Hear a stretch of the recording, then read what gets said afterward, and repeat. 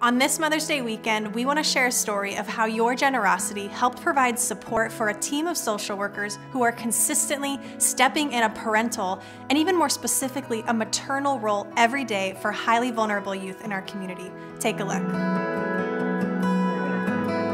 Hi, I'm Summer Miranda, and I am the THPP supervisor. THPP stands for Transitional Housing Placement Program.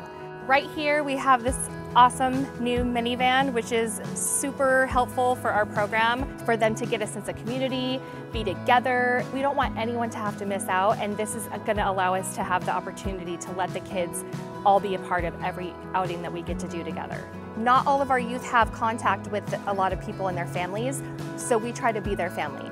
It is the most amazing opportunity and gift that we can receive when people like you are willing to help and willing to provide us these things that can really help change the lives in our youth.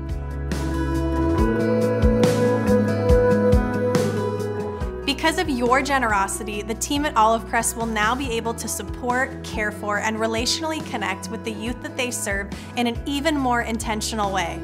You have not only bridged the gap for a huge need of transportation, but you've also put an amazing tool in the hands of caring, trusted adults who continue to work with the youth and young adults that they serve to become more independent and self-sufficient.